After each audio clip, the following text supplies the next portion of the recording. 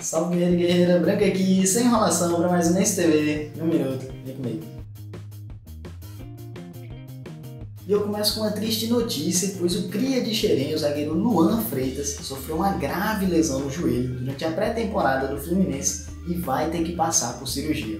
Detalhes da lesão ainda não foram revelados, mas sabe-se que ele já está fora das competições do primeiro semestre. Vale lembrar que no ano passado ele chegou a ser sondado pelo Al-Shabaab dos Emirados Árabes e por um clube da Itália, mas acabou renovando com o Fluminense até o fim de 2024 com multa rescisória para o exterior no valor de 50 milhões de euros. E de antemão, eu já desejo uma plena recuperação ao garoto Luan Freitas. Eu quero ver o seu apoio a ele aqui nos comentários. E para finalizarmos com uma ótima notícia, pois conforme já havíamos destacado aqui no canal as boas atuações do lateral direito Johnny na Copinha, a comissão técnica do Abelão já cogita integrá-lo ao time principal do Fluminense.